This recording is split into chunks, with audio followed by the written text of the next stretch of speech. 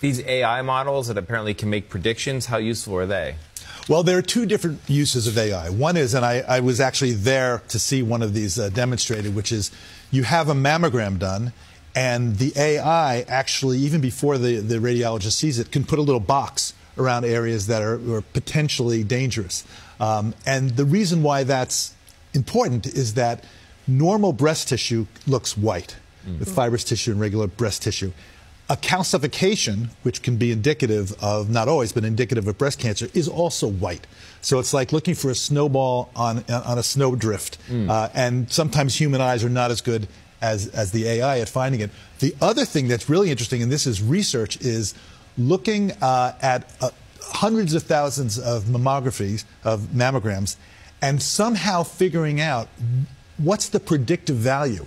And the early research suggests that you may be able to look at it and say, okay, this person, not now, they don't have breast cancer now, but in 5 years, maybe 10 years, really? maybe they're going to get breast cancer. That's I think amazing. that's fascinating research. And remind me again, when are women supposed to start getting screened? You know, the societies differ a little bit, but I think the consensus is around age 40, shared decision making. So is it going to be every year, every 2 years? Shared decision making with your doctor. With your doctor. Just talk about what your risks are and what your risk factors are. And of course, if you have very dense breasts. What does that even mean? Yeah, like, I hear that all the time. Okay. Yeah. So dense breast means that there's a lot more white. So what's causing it to be more dense is the presence of collagen, of fibrous connective tissue. Okay. And that looks white on the mammogram. So does regular breast tissue, just the epithelial cells that line the ducts that lead to milk production. As women get older, there's more and more replacement by fat. Fat looks black.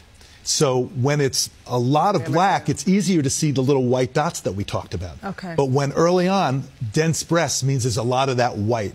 Yeah. And then you can miss lesions. So they add on something else. And this gets tricky. I was talking last night with a breast expert. Is it a breast ultrasound in certain people at high risk who have very dense breasts? Maybe you want to think about an MRI. Okay. And some other types of things.